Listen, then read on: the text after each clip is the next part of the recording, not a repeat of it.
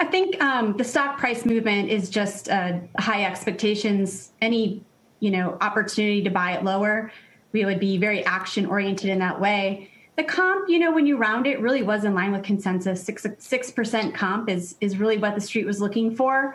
And I think, what's going to be important on the conference call is what they say about current trends in terms of comp, January, of course, and then also the margin algorithm. So they're producing much higher volumes with digital efforts, and how much can they juice the margins ultimately with the benefit of digital.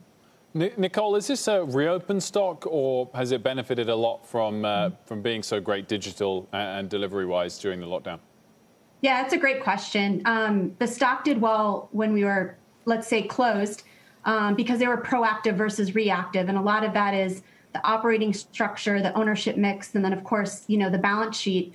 I think about it this way. The last, year or two of the stock working and the performance was about recovery.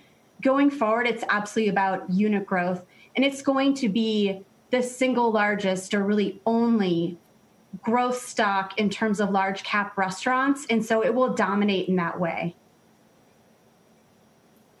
She's a buyer. Nicole, thank you very much for weighing in on a busy news afternoon. Nicole Miller-Reagan.